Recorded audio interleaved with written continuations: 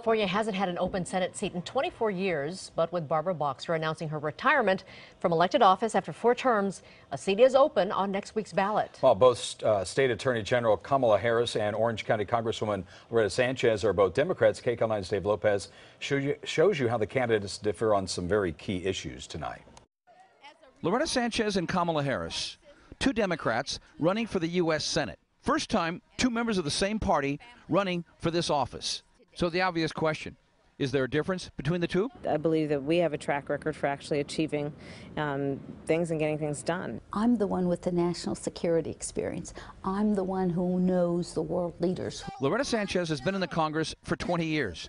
Kamala Harris, twice elected California's Attorney General. Prior to that, she was a district attorney for San Francisco. State experience versus Washington experience. And when it came time for endorsements, the president and the vice president strongly back Ms. Harris. They have, again, a history of working with each of us, and they decided that I was a stronger candidate based on the issues that Democrats care about. He does not appreciate people who might have a difference of opinion. Do you think you should have stayed out of it?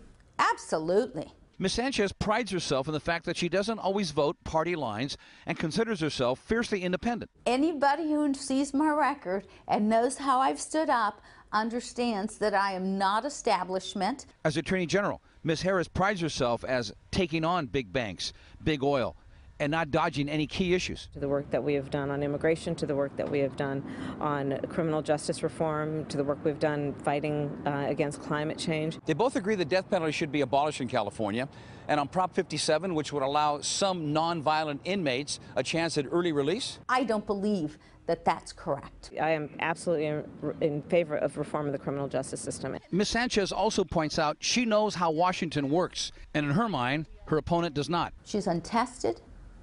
She certainly go along to get along. There is so much work to be done, so I don't think it should be considered a badge of honor that you spent 20 years in Washington when Washington has failed to act on so many important issues. And when I asked how confident are they of winning? Oh yeah, I'm gonna win this. Listen, I am praying every night. And hopefully the outcome is a good one. The polls do show Ms. Harris with a sizable lead. Dave Lopez, KCAL 9 News.